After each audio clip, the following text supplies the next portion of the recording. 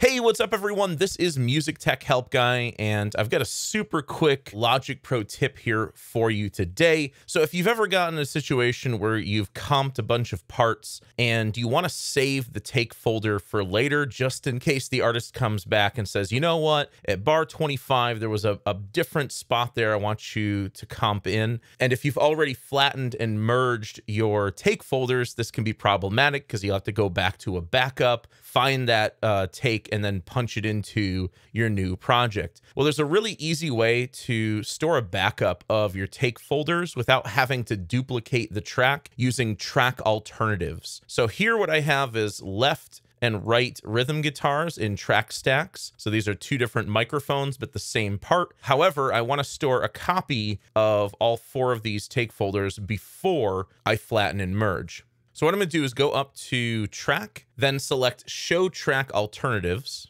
And what you'll see is this extra little option here on each of the tracks. So right now it says A, so A is the track alternative we're viewing. What I can do at this point is I can select all of these. I'm going to hit Command C to copy, set the playhead right where they come in, and then I'm going to switch this over to new. And so that's going to create a new track alternative. I'm going to do the same thing here, and I'm going to do the same thing here. You can do it with multiple selected regions as well. And if you prefer to duplicate everything on that track over to a new track alternative, you can use the duplicate option as well. And then I'll just go ahead and paste in those take folders. So those are my take folders. I can go back to track alternative A, go back to track alternative A, and then I can flatten and merge these. And then I'll do the same thing for the bottom two take folders. If you don't know, the shortcut to flatten and merge is Option U.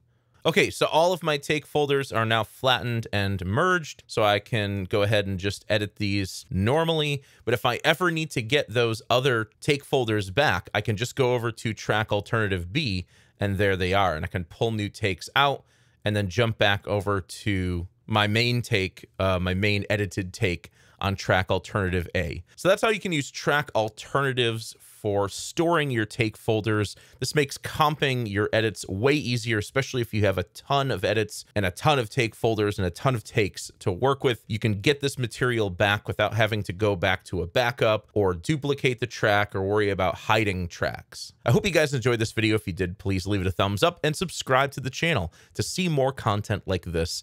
As always, thank you so much for the support, and thanks for watching.